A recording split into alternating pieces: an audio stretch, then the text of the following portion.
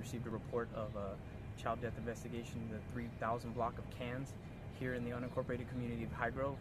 At this time, as you can see behind me, the investigation is just getting underway. We don't have many details to release.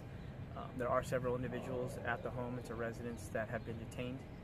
But again, we're still working the infancy of the investigation at this point, and we are going to provide updates when they're available. At this time, I don't have much of the information regarding the victim to release.